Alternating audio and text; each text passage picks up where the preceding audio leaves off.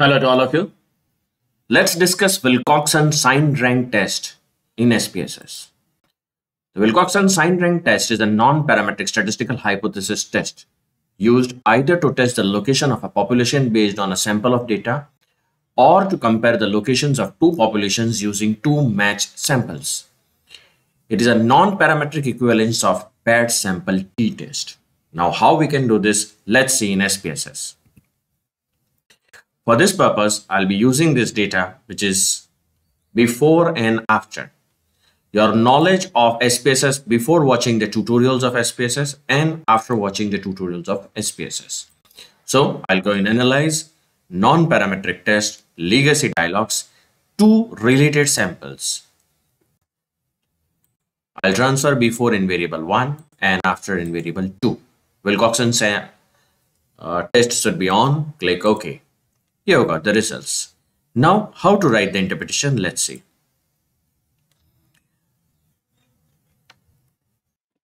Our research hypothesis is SPSS skill sets have increased after watching SPSS tutorials.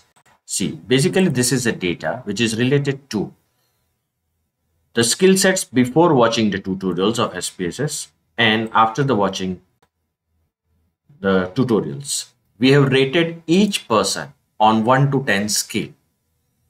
So the research hypothesis is SPSS skill sets have increased after watching SPSS tutorial. The null is mean difference is 0, means there is no change. H1 mean difference is positive. Now you can see there are positive ranks. 5.5 mean rank is this and 10 positive ranks are there. Now how does we arrive this figure 10? Let us understand. In each and every case, the change has happened on a higher side. So this is positive, this is positive, positive, positive. Therefore, 10 positive changes have happened.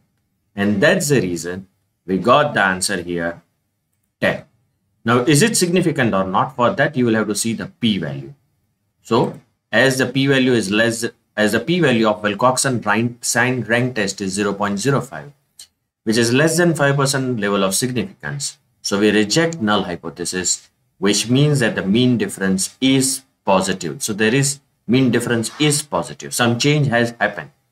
As the positive rank is 55 and the negative rank is 0.00, which means that there is a positive, definite positive change which has happened because of the SPSS tutorials on the skill sets of